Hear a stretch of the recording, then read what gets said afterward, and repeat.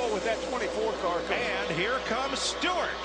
Tony Stewart wants a piece of this. Whoa, the 17 almost lost it getting into one that time. And he looks like he's going to lose some spots because of it.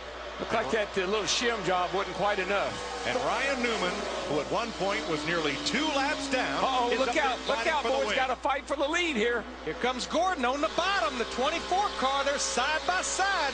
8 to go. Drag race. 24.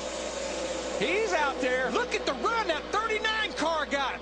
I mean, he ran up on some hard. He had to jump out of the gas 3 wide in 2. Oh, boy, here we go. This is going to be tight right here. But they make it, and Stewart closes right up. Oh, and a nice little bump draft down the back at Lowe's Motor Speedway. Way to go. See that except for the All-Star race. Newman all the way up against the wall. There's still 3 wide. He's got him. He's got him. Oh, there we go. Keep your foot in it. Keep your foot in it. Still Keep your foot in it. Ah! Pow. How'd they gonna all miss him? Wow. Wow. Wow. Hey, can we say it? Give us a chance. Have you ever? No, I have never. They are using every inch of this racetrack. Wow. Man, did you see that 39? Where did he come from? Oh, and by the way, he's leading the race now. Man, he was 2 laps down almost. Hey, Kyle Busch proved you could go outside 3 wide. Wow. You could go up the middle 3 wide. So everybody else said, I want to try this. I mean, it looked like Newman cut on the afterburners coming down the front stretch. I think it's the yellow wall.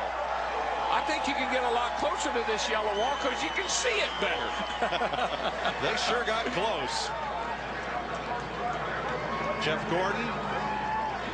Off goes the helmet.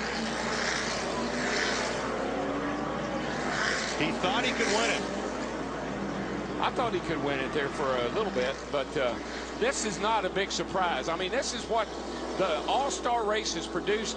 This kind of action, this kind of wrecked cars, blown motors, tempers. Doesn't matter what format they use. You are the leader.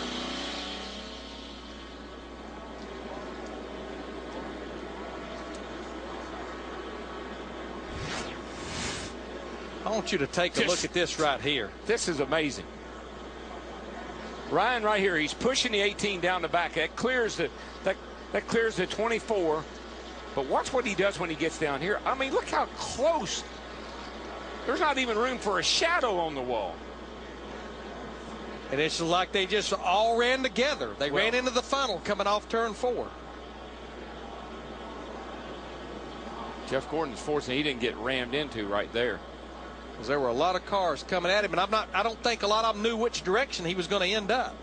What are we hearing? It now remember, we go back to the last scoring loop that the cars have passed before the instant of caution.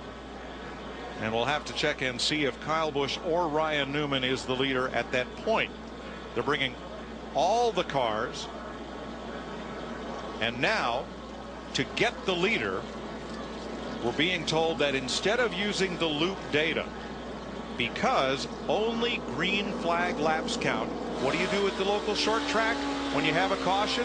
You go back to the last completed green flag lap to set the running. 2 outside. That'll put Kyle Busch back up front.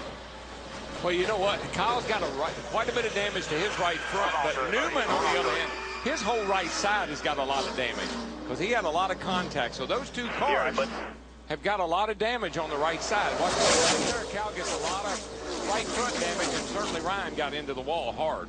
Now, if there's any doubt that these are the best drivers in America, watch how all of them miss Jeff Gordon as he comes up, bounces off the wall, and back across the racetrack. Very, very fortunate, but also very, very good driving on everybody.